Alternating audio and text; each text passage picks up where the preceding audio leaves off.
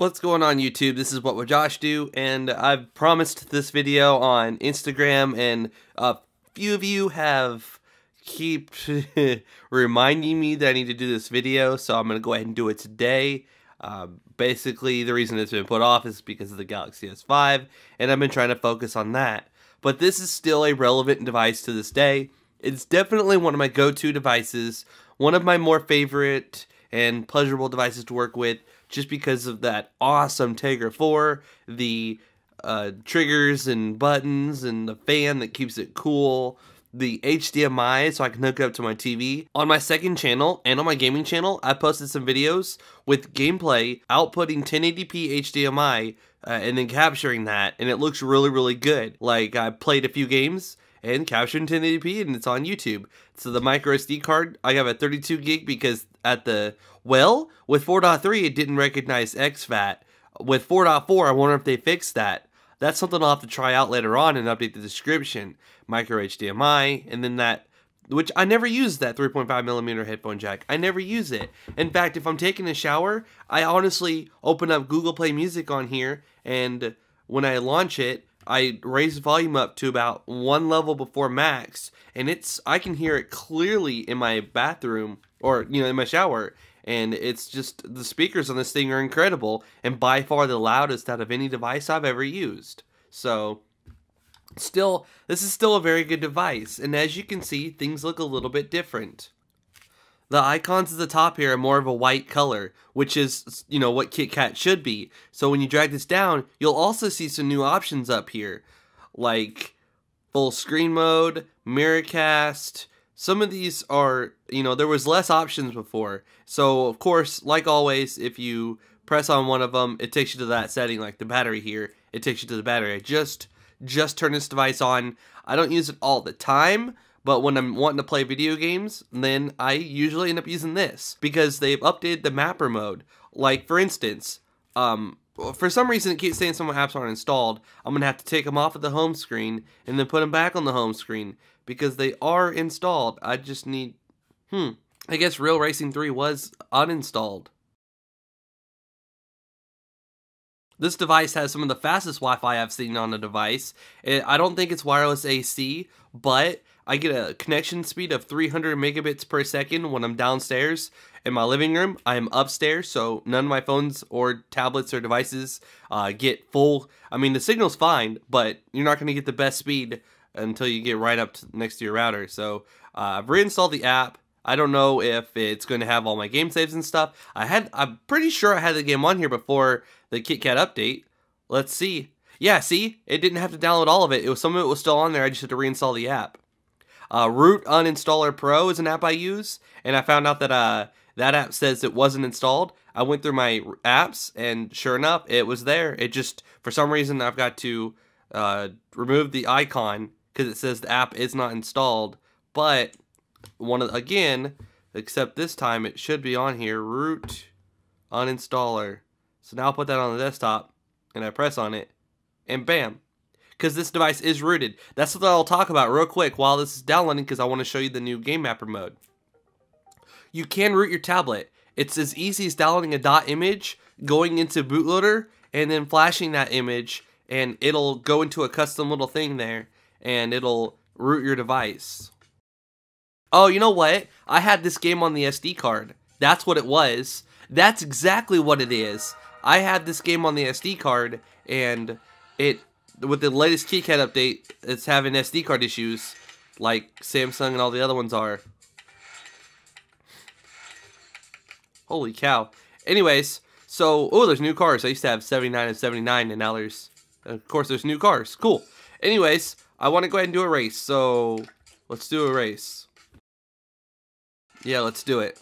It's been a while since I played this game. Alright, so I do have some well, I need to fix them, but you hold down the start button, and when you hold down the start button, oh, they changed the joystick icon. It used to be black, so, like, you'll just long press on it, and you'll press move, and you'll move it where you need to move it, or you press on it, once it's green, you can press the little delete button, and as you'll see, all these are different. I shake left or right to sign sensor mapping. That's cool. So I have a little X there for my brake, and then RB to go next and stuff. So I've set up all this. I can just press this and go clear, and now it's reset. And I'll just drag something like this down here, and then if you press Y, it'll resize it, which this is standard. It just looks different.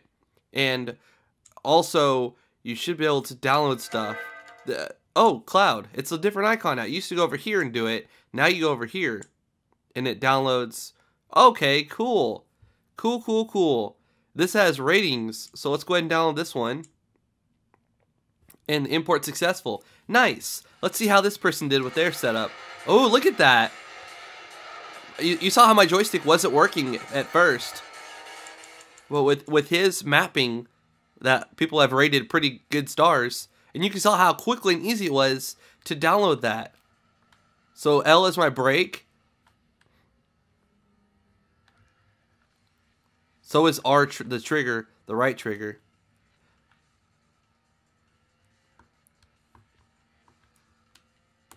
B is the camera.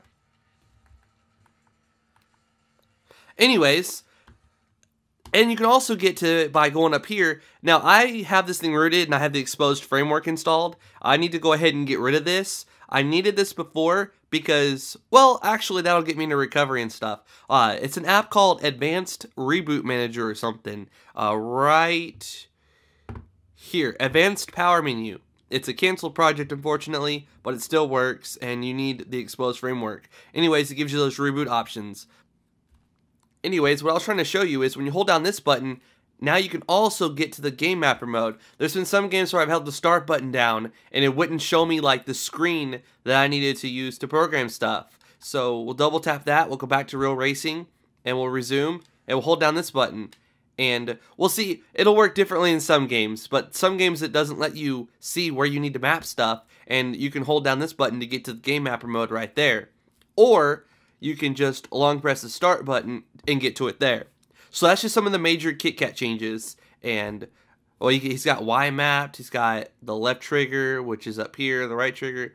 Anyways, you saw how quick and easy it was to download that guy's mapping and have controller support for this really fast-paced and kind of fun game. I haven't played it in a while though, and it's so easy to steer. Except I'm off.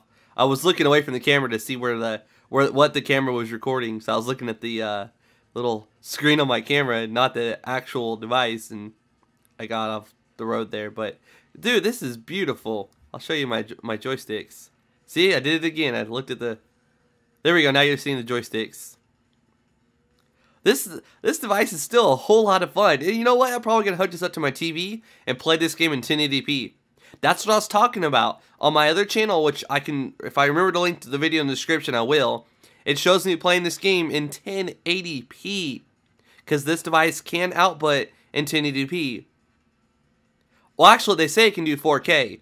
But it'll probably be a while before we see an update that allows 4K streaming. Because that's pretty high. Like, I don't even think any Android games will support 4K streaming at the moment. But this is absolutely beautiful. This is great. This is so much better than touching on a screen and trying to steer.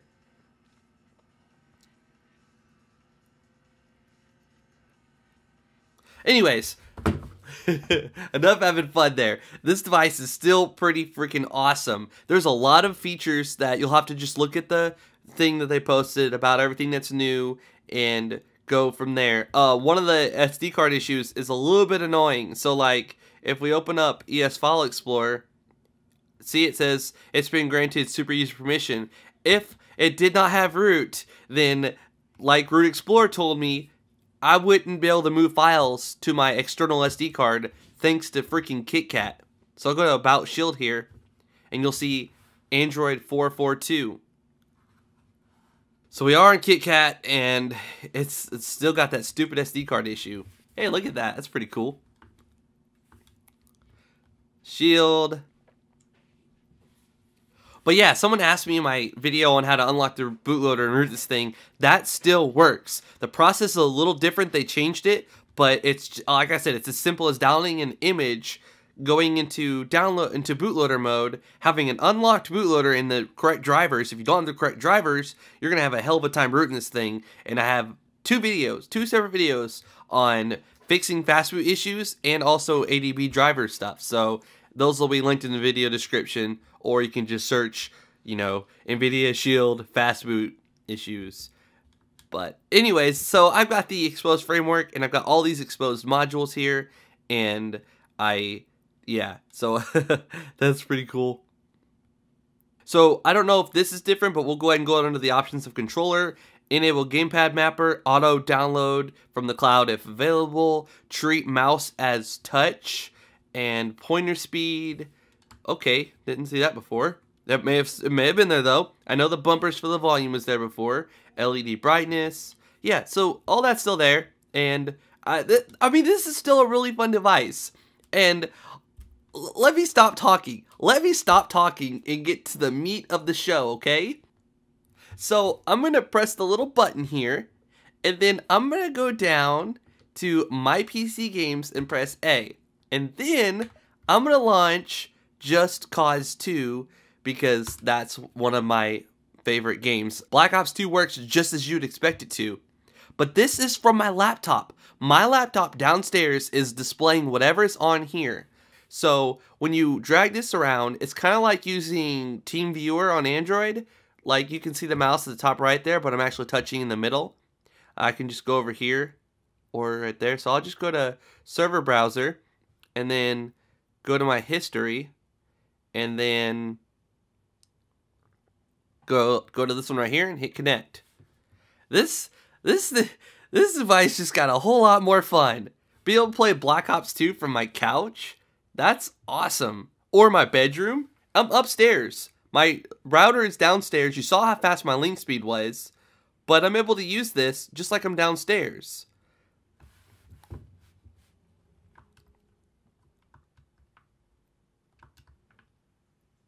Almost died there. Now, if you tap it with 2 fingers, sometimes you have to do it more than once. Okay, brings it to the keyboard here, and I can hit the B button for buy, and then I can hit the back button to get rid of the keyboard, and then I just navigate my mouse to, like, the car here. And then I'll hit buy, and look, now I'm in a car. And the right trigger gives me gas, the left trigger is my brake. It's just like I'm using, like, an Xbox 360 controller for Windows. And, oh, I'm drifting. Apparently you drift in the snow. I actually haven't been in the snow in this game yet. So this is the first time being in the snow.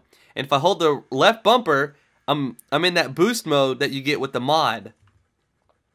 The mod is available on Steam. I downloaded it from the Steam store. So I didn't, you know, install this on my own. It was available from the Steam store.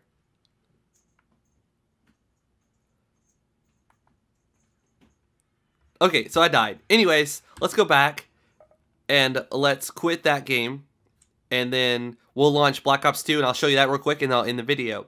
But this is my laptop. My laptop is an ASUS G750JH, Republic of Gamers gaming laptop. I did an unboxing video of it. Just search wwjoshdew, ASUS, and I have a bunch of ASUS videos, but you'll find the one on the G750JH. But last but not least, one thing I haven't tried yet is that Grand Theft Auto. I want to try that, play that on here. It's going to be a lot of fun. So I don't have to touch the screen. I can just use this and then go to online. Alright, press A, public match, find match, core, team deathmatch. Just try to get into something real quick to show you this neat little thing here. And right here it's saying like Y, X, or B. It's showing you what buttons to press because it knows that you're using a controller. And I'm going to turn the volume up a little bit so you can actually hear the game.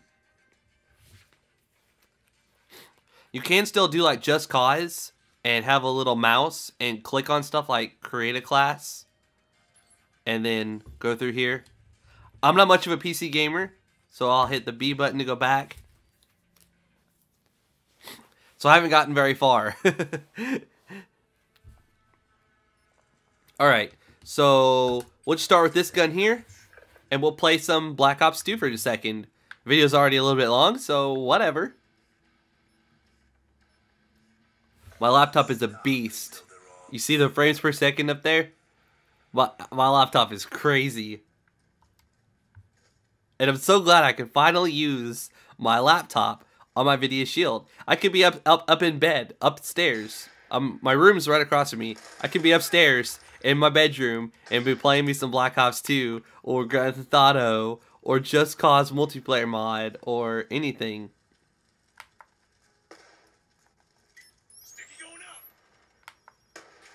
I haven't adjusted the sensitivity, so I don't know how this is going to play out. I can't believe I got him. I hate this map. Everybody camps in that other room, and then you come in here and they shoot you. Get out of my way.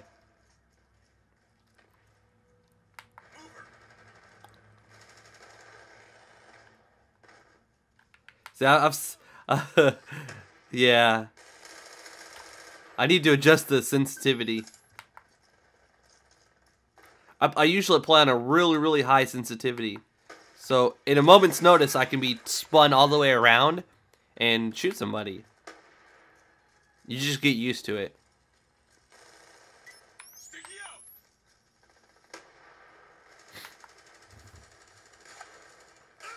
Okay, so that's it. That's all there is to that. Let me go back to it and close it out. The KitKat update on this thing is by far the biggest update yet. You just saw me playing Just Cause multiplayer mod and Black Ops 2 multiplayer on my NVIDIA Shield while my laptop downstairs was doing all the hard work. This is crazy. So I have Assassin's Creed Black Flag installed, Grand Theft Auto 4, just Left 4 Dead 2. It was a free game. Steam was like on sale, or Steam had a sale, and this game was like $2 and like 99 cents or $2.50 or something. So a lot of these games I got on sale. This one was like 30 bucks like a year or so ago. But I'm a sucker for sales. If something's on sale, I have a hard time passing it up. But that was the KitKat update. The biggest issue people are going to have is the SD card issue, which I don't know how they're going to fix that. Apparently it's spread across KitKat in general. Doesn't matter if it's Samsung or NVIDIA or whatever. It's KitKat.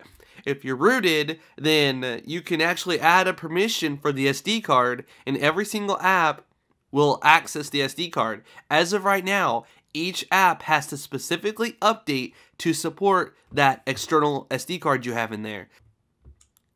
So if I go to local here, and then I go to SD card 1, you'll see there's stuff on here, and I can move stuff back and forth. But anyways, I don't want to make the video much longer than it already is. If you enjoyed it, as always, please leave a rating letting me know whether you liked it or you didn't like it. Please follow me on Twitter and Instagram. As you can see, Plume is my favorite Twitter app, and Instagram right there. I still have that one installed because every now and then you reach your freaking API limit for the Plume for third-party Twitter apps. So I still use the default Twitter app whenever it says, hey, you need to wait 5 minutes to do anything else. But anyways, please follow me on Twitter and Instagram. Both of those are at wwjoshdew. Please subscribe to my YouTube channel for future videos on the NVIDIA Shield. The NVIDIA Shield 2, that's supposed to come with the Tegra 5. Super excited about that. I hope they put a full-size USB port back here. So instead of using a micro USB to full-size USB connection, when you do that, you can't charge the device. You need this little connector right here to charge the device. And when you're using a micro USB OTG cable plugged into a hub, you can't give this unit power while doing that. So you're using battery until it dies. So I'd love to see a full-size USB port on the new NVIDIA Shield 2 or whatever. The second one's coming out soon. I'm done talking. I'm a junkie for tech. I love this thing. It's gonna be $199 soon, so if you have $199, I highly recommend checking it out. This is what Josh do, and I'm out.